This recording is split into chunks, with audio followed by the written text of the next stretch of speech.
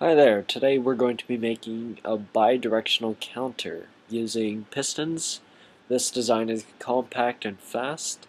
Due to the use of pistons, it's not the most resource efficient, so don't use this in survival. But definitely use it in creative. You could use it in games where you have to slide, move back and forth, and other things like that. So the materials you need are in my quick bar right there. You need stone or any solid block, glowstone, sticky pistons, redstone torches, repeaters, and a button. Um, so this relies on, I think it's a D flip-flop, but this is the memory cell that we're working on right now.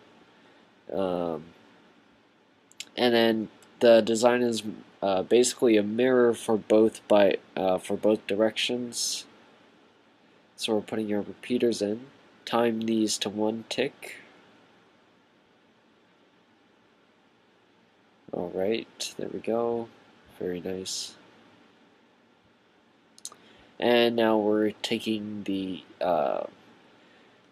output from the memory cells, and that's how you determine how to shift the bit. There we go.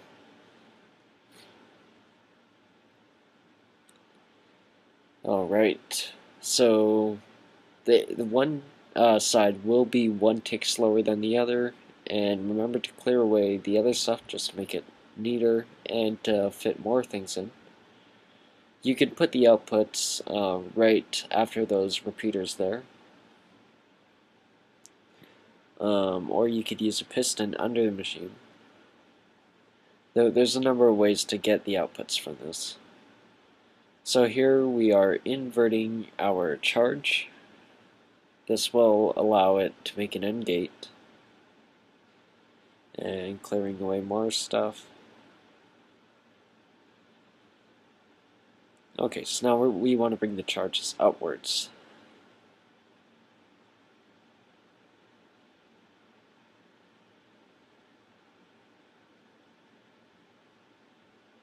And finishing off the memory cells. So they'll retain the charge until a piston cuts the redstone. I'm not sure exactly what they're called. I think they're D flip-flops, like I said. We're repeating this with the other side.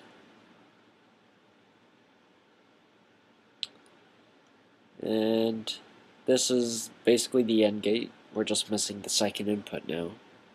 And then we want to take the charges from that and move it even higher for their resetting pistons, which will be behind this.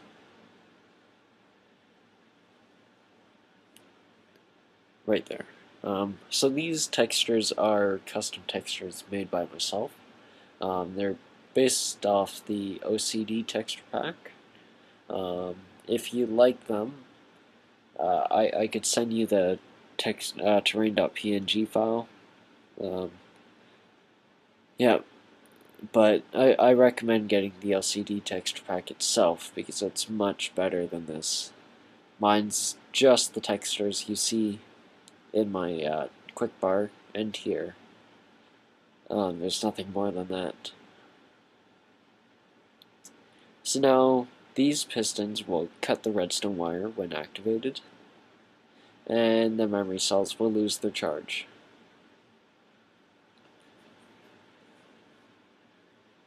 So we just have to repeat this on the other side. There we go.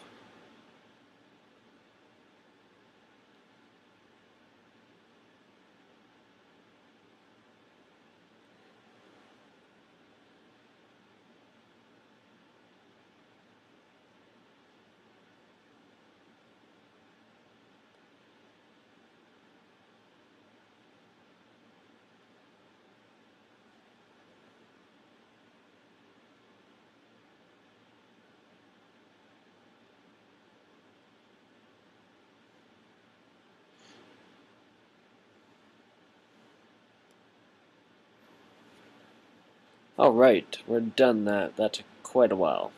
Okay, so now we're working on the second inputs, the user inputs. So the glowstone will act as a one-way diode. Well, diode, self-explanatory, but so the charges will not move backwards onto the wire. It will only go upwards due to the properties of glowstone, as you can see right here. Perfect. So it reduces 1 tick of delay in the machine, which is actually quite significant when used in large machines, especially timing-based ones like mini games, stuff like that.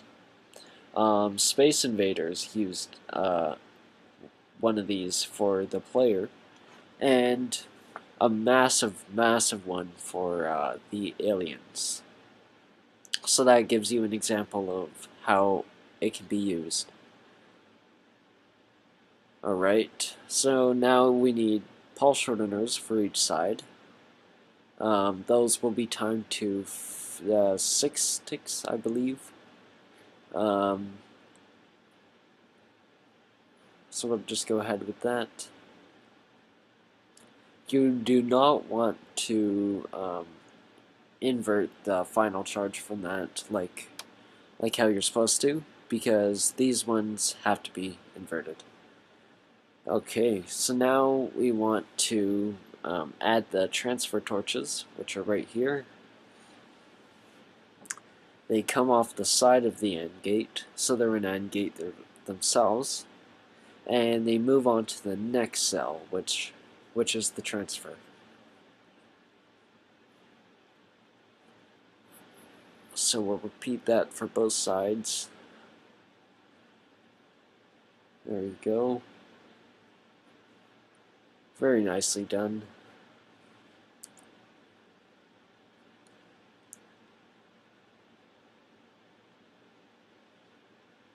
Okay, so that's about it.